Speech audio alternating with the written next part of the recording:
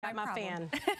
That's my problem today. So yes, our dew point temperatures out there today for a lot of us are sitting well into the 60s, and that's making it feel so muggy out there. We have the heat again. Temperatures are in the 80s, and now we're adding some rain to the mix too. So your radar right now, we have just a couple spotty showers across the west, northwest suburbs, but there's quite a bit more off to the southwest here. So you can see these heavier downpours and lightning strikes. Those are going to be approaching LaSalle County right around 4:45 or 5 p.m. or so. And what you're seeing here on the map, these are not severe, but there is a very small chance that we could have a strong storm or two throughout this evening. So Futurecast taking us throughout this evening. Here come some of those storms I was just mentioning. So heavy downpours are going to be possible, lightning, gusty winds, and even some small hail. And then notice the worst of it, I think, is moving out of here by about 11 p.m. or so. But with that said, we're still going to have a couple rounds of showers and storms being possible tonight. Tomorrow morning, we have a cold front moving through. That's going to usher in a few more rain chances.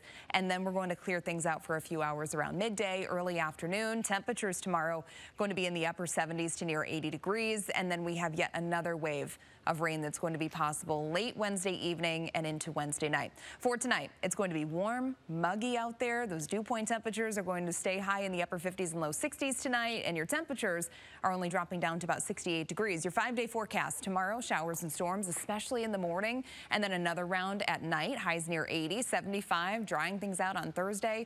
Then Friday, Saturday, and Sunday, things look great. As of right now, we're going with a dry forecast for this upcoming weekend, and temperatures are going to be very seasonable in the mid to upper 70s. Back to you. Yeah, we like it cool around here.